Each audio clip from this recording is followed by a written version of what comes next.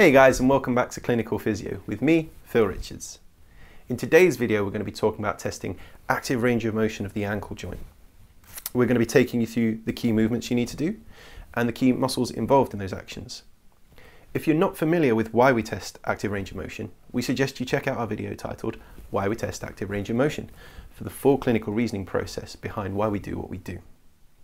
So as to not slow your video down, we're not going to be comparing the affected and unaffected sides, but of course in practice we always want you to compare the two so you can see if there's any key differences between one side and the other. So when we're thinking about active range of motion testing, we need to consider three things: P, Q and R. That stands for pain, quality and range. If you're familiar with our P, Q and R, then you can head straight over to the next video and we'll see you there. If you're not familiar with P, Q and R, here's the recap.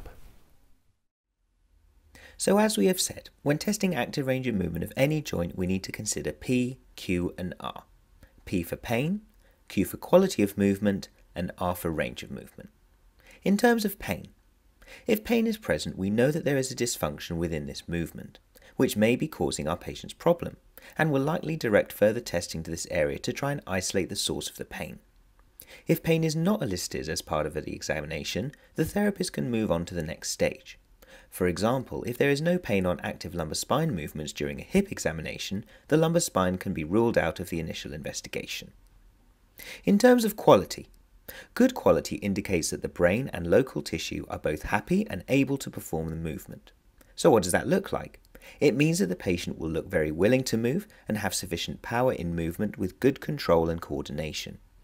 If these are lacking during the movement, quality can be questioned, and thus likely direct further testing to establish why the movement is of poor quality. For example, weakness, which could be due to a myotomal weakness from a spinal pathology, or a deconditioned muscle from the local area. In terms of range of movement, too much or too little range can indicate a dysfunction within the movement, and could also help us identify the patient's condition. As a therapist, it is always important to use the range values within your movement test as objective markers and for you to compare the specific range values in each treatment session. It is important to note the range at which your patient's pain starts and the range at which the movement ends, as often these two values will be very different. For example, if we only measured the movement at which pain starts, we do not actually know how much range the patient can achieve. Essentially, a lack of range indicates that there is a stiffness or a weakness which is preventing full movement. So now we're going to look at active range of motion of the ankle into dorsiflexion. As a therapist, we're going to stand the side and bottom of the bed looking at the ankle, and the patient is going to be in long sitting, comfortable. From here, we ask the patient to pull their toes and their ankle up towards them, and from here, we're going to add on our overpressure. We're going to cup the calcaneus and let our forearm rest. We're going to block the knee from flexing, but at the tibia, the proximal part, so we're not actually compressing the patella, the kneecap. From here, we're going to use our body weight just to add that extra bit of pressure. The chief muscles that are involved in this active dorsiflexion are extensor digitorum, extensor hallucis longus, and tibialis anterior. So let's look at P, Q, and R, pain, quality, and range. In active dorsiflexion, common sites of pain are in the extensor compartment, from the muscles overworking too hard, sometimes in the tibia itself from periosteal irritation from muscles pulling on the bone, the subtalar joint if we have the presence of osteoarthritis or a very jammed joint, and sometimes if they have a particularly bad Achilles tendonitis, then that will be irritated from it being passively stretched. In terms of quality, we'd normally see a very smooth action coming up. However, two common cheats to look out for are: one is extending the knee to perform the movement, and the other is actually bending the knee to try and generate power. So if you see either of those things, you might want to just prompt the patient to not perform those actions to see if the muscle's actually working well or whether it needs to be paired with something else because it's too weak. In terms of range, from this position, we're expecting around 20 degrees dorsiflexion. And this can indicate, if it's less than that, that they have a tight calf.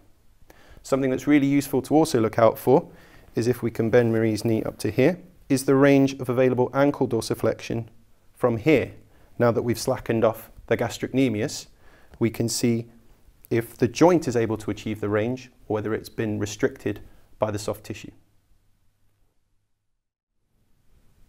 So now we're going to look at active range of motion at the ankle into plantar flexion. So as a therapist, we're going to stand looking directly at the ankle by the side of the bed, and the patient is going to be lying comfortably in a sort of long sitting position.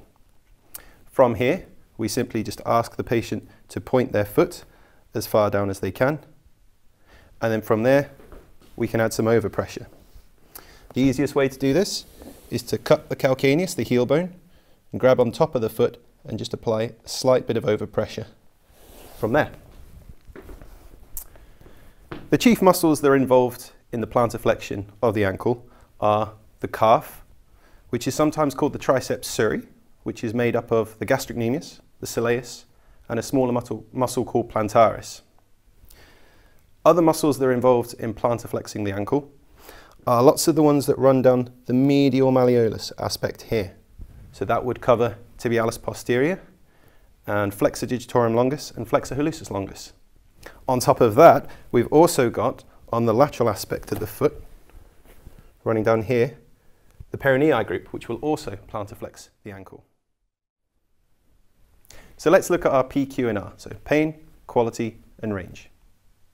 So common areas of pain in active range of motion for plantar flexion of the ankle include the calf, spanning anywhere from the Achilles up the posterior aspect, inside the medial malleolus, and if we can bring Marie's leg down, and the lateral malleolus. So let's explore those for a second. Because we're actively contracting muscles, we know we've talked about which muscles are involved, so they're commonly having lesions in these areas, so it makes sense that you are going to get pain in the areas where the muscles are actually contracting. For interest, the reason that we get a lot of pain around here is for twofold reasons. One, the muscle has to suddenly, or the tendon has to suddenly change angle, which places a great deal of stress on it. And two, this is right near where the subtalar joint is, and it's very susceptible to impingement on the muscles and tendons and the joint itself. Let's look at quality. Normally a calf, plantar flexion action of the ankle works extremely well. If you do see a poor quality, it will normally be very shaky or slow and will either be due to a muscle lesion, a pain inhibition, or perhaps something spinal, which you might need to look at later in our other videos. Range. If we start from the ankle being in a plantar grade position, i.e. 0 degrees, we can expect around 50 degrees of plantar flexion. With Marie, if you can plantar flex more, this would be excess movement. So now we're going to look at active range of motion of the ankle into inversion. As a therapist, we would normally stand at the end of the bed so we can see the movement of the ankle. But for your video, I'm going to stand here so you can see what the ankle's actually doing. The client, the patient, is going to be in long sitting, comfortable. And the easiest way to ask them to perform inversion is to lightly support the leg and ask them to bring their big toe over to touch your fingers. And that way you won't have to try and explain to them what inversion actually is.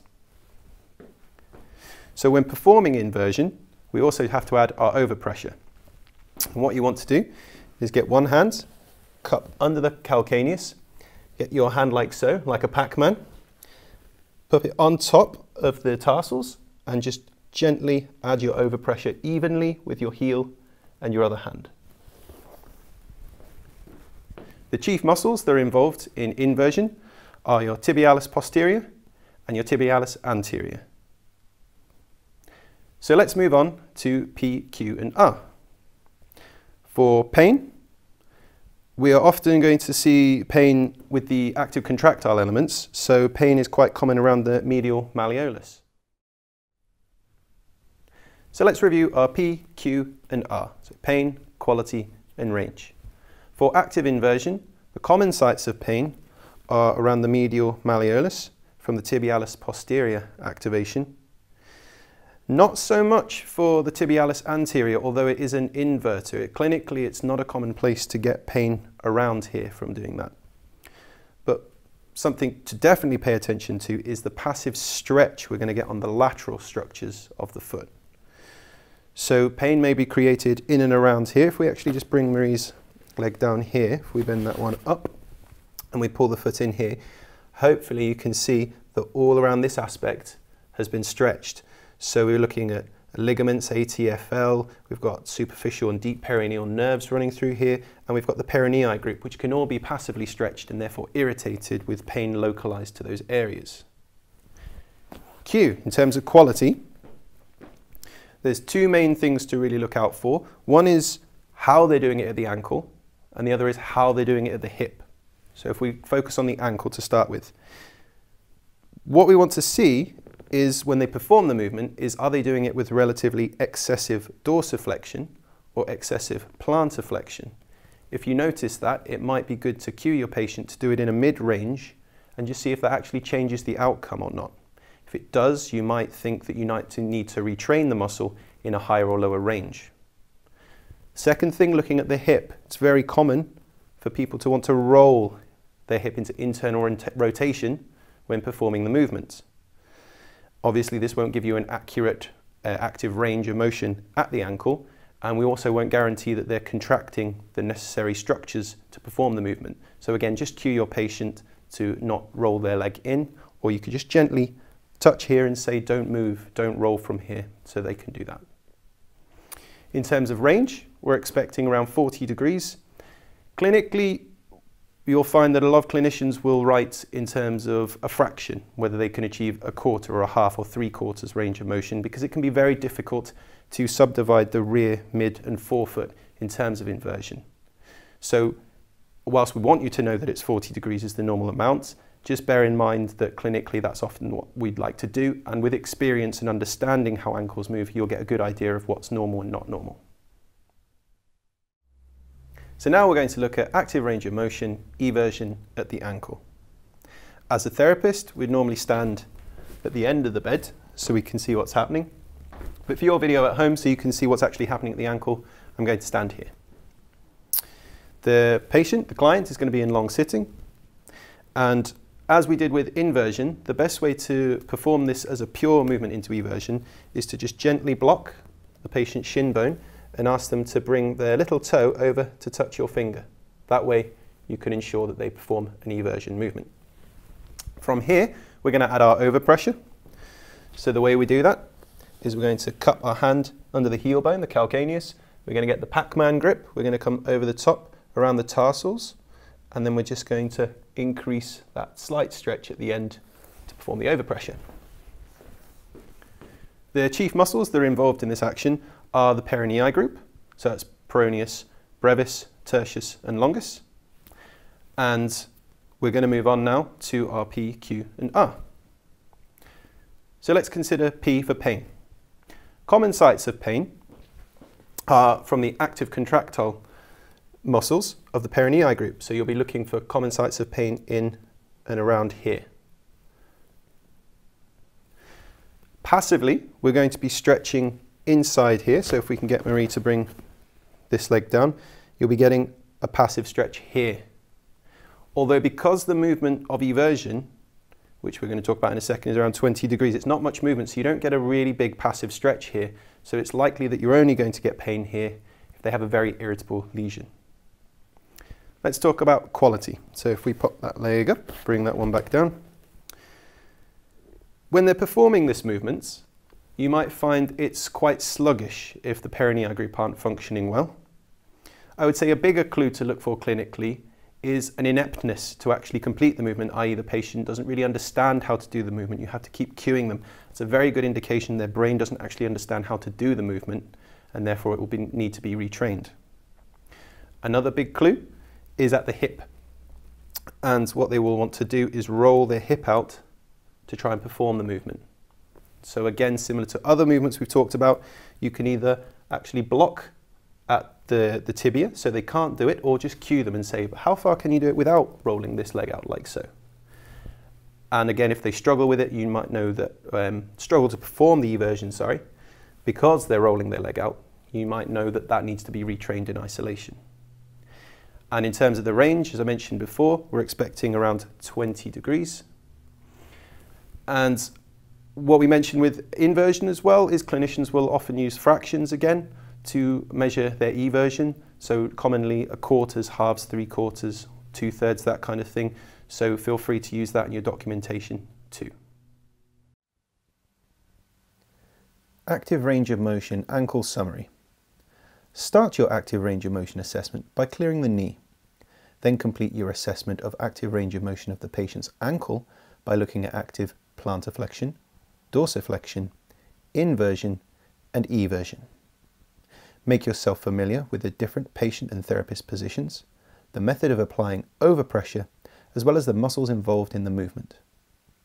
When looking at active range of motion, look for P, Q and R, pain, quality and range. And that concludes our video on testing active range of motion of the ankle joint. From here, we'd like you to go on to test passive range of motion of the ankle joint. By comparing the two, you can see if it's more likely that a contractile or a non-contractile lesion is responsible for your patient's condition. This, alongside your other tests, will inform the patient diagnosis. If you're not familiar with why we test active range of motion or passive range of motion, we suggest you check out our videos titled Why Test Active Range of Motion and Why Test Passive Range of Motion.